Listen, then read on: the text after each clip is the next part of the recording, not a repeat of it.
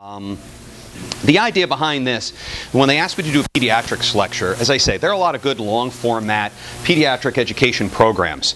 And the thing is, I think that many times in those classes and in EMT training, paramedic training, and even drills and actual action on the street, I think a lot of people miss the big picture, the kind of thing that we're all involved in on these calls. Not just the clinical leader, whether that's the lead paramedic or the senior EMT or the crew chief or whoever it is, but the fact that we all, everybody who's on the scene, need to participate in managing the scene, especially with pediatric emergencies. I mean, you can say that about any emergency that you go on, any call that you go on, but the thing with pediatric emergencies is it really draws people out of the woodwork, doesn't it?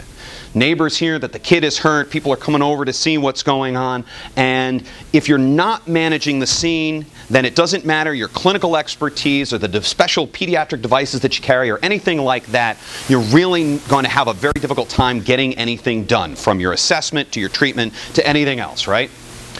So I find that that's something that's sort of not glossed over, but it's really difficult to put a chapter about that kind of thing in a book, so they don't emphasize it as much. So that's what I'd like to talk to you about today. You want to do a toe-to-head exam for this age group. Why? How does that help? What's the purpose for that?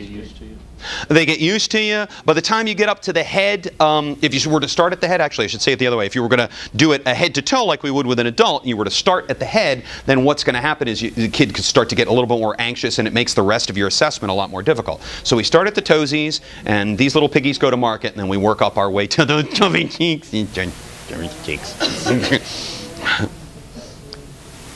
You guys all came to a pediatrics lecture, but you all hate babies. That's awesome. That's really cool. Yeah. Wow.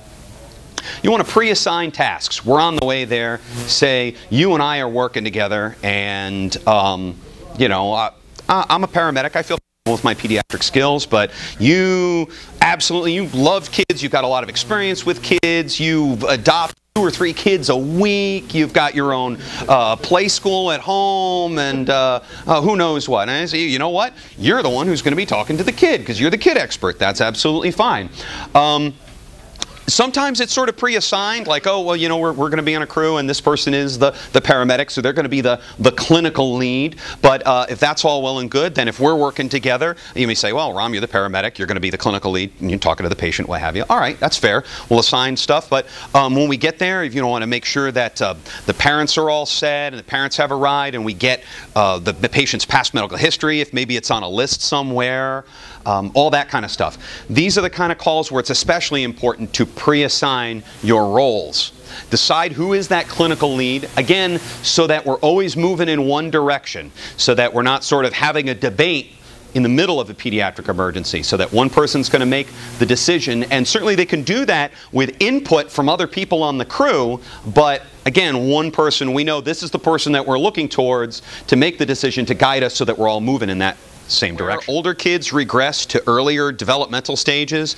Understand that it won't happen necessarily with every kid, but they can. I mean, all of a sudden, I find it a lot, maybe you do, at motor vehicle accidents, especially, well, with males and females, but like, yeah, I was driving along and oh my God, Daddy's here.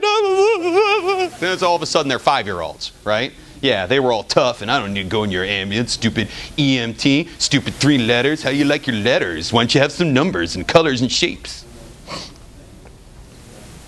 Each and every child that you deal with out loud is the most special, smart, beautiful, whatever you can think of. If you're thinking in your head, the kid looks like a monkey, then out of your mouth you go, I'm sure she's very agile on the playground. I don't give a crap what you say, but say something great, throw it out there.